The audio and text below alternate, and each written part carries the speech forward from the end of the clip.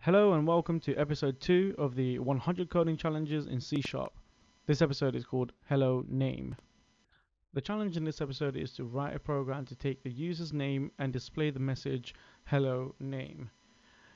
For example, if the user types in Jack, the program should display Hello Jack.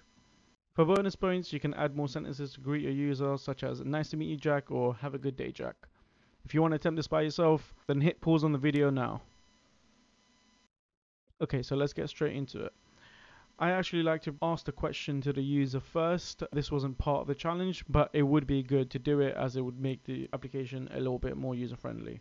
So I'm just going to teach you a little shortcut here. Instead of writing out console.writeLine, you can actually write CW and then hit the tab button twice, and that will automatically fill out the console.writeLine code for you. And then within here, we can say, what is your name?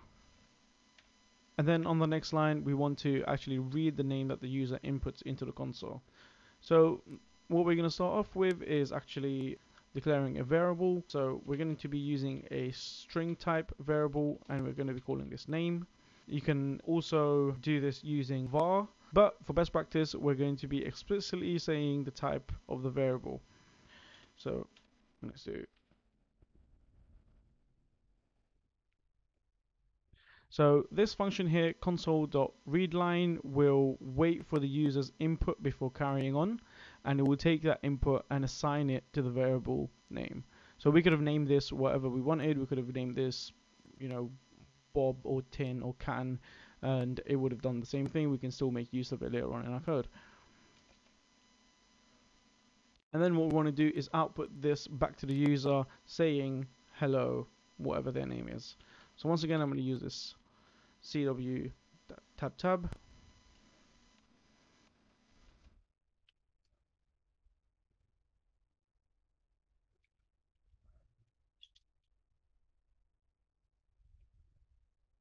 Okay, so there's actually two different ways you could have done this. One is using string interpolation and putting a $sign before your string, and then you're able to put variables within curly braces, and it will know to print out that variable in that place.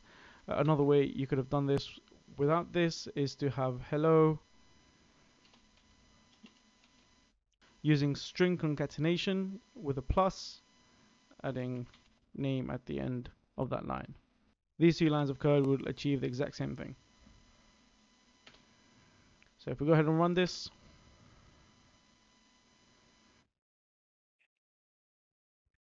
the console asks me what is your name, and I'm going to say my name is Jack, and then it will print back saying hello Jack.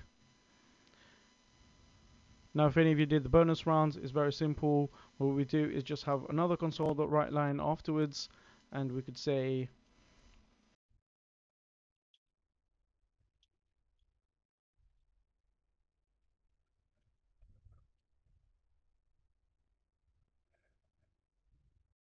and if we run that, we can do the same thing again.